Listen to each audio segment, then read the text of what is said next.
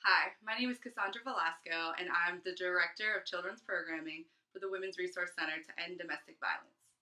Right now, families in the midst of this pandemic are really struggling with at home learning with their kids while staying in place. Globally, we're seeing kids showing all sorts of signs of stress and anxiety. I know that we've partnered with schools and local organizations to put out pamphlets for parents to start to identify what some of these stressors could look like in their kids. Maybe you're even beginning to see it in your own kids. Some signs of stress in kids can be stomach aches, headaches, lashing out, difficulty concentrating, withdrawing, changes in appetite, separation anxiety, and more. These signs are really exacerbated in the kids that I work with every day that have been affected by family violence. What we know about kids that have experienced trauma in their past is that when they enter into a situation or perceive kind of an environment to be stressful, that it can activate the limbic part of the brain, which then triggers what we call survival brain. And this sends out an automatic survival message or fight or flight to the nervous system. So basically, these kids are stuck in this moment of reliving their trauma over and over again. Imagine trying to do your homework, trying to eat a peaceful dinner, trying to engage in anyone around you when your body and your mind is telling you that you're preparing for battle. I've seen so many kids that come to our safe house and because of their past traumas suffer from regression, where they forget how to tie their shoes and other things that they knew before coming to the house. Sometimes they'll act out in anger or completely shut down.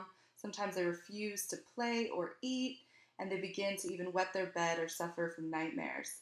But after just a small amount of time in the safe house and adjusting to the loving environment there, they begin to register that they are safe. And you see those same kids not only bounce back from those regressions, but also begin to thrive and show empathy and compassion for themselves and others. So, yes, trauma and other adverse childhood experiences, such as family violence, can lead to not only these exacerbated signs of stress and anxiety, but can lead to negative behaviors, unhealthy relationships, and now is linked to medical health issues and long term chronic illness.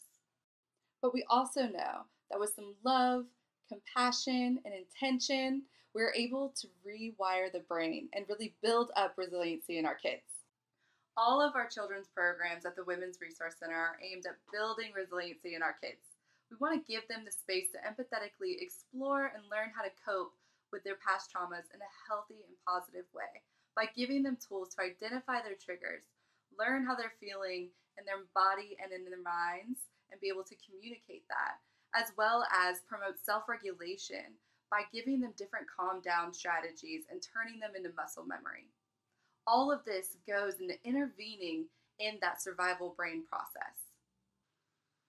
If we can teach our kids to slow down rather than react to the survival brain, then what we're really teaching them is that they have a choice, that they have a choice to be active agents and in control of their lives.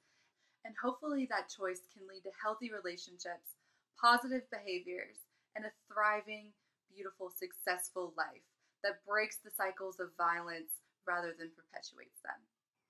Studies show it takes just one positive relationship with an adult to change a kid's life forever.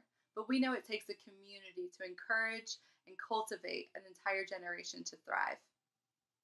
Please consider joining our community at the Women's Resource Center by giving financially to the children's program. We are dedicated to building resiliency in our kids by teaching them self-regulation, calm down strategies, navigating emotions, mindfulness, empathy, compassion, and other social emotional tools that promote peace education. Thank you.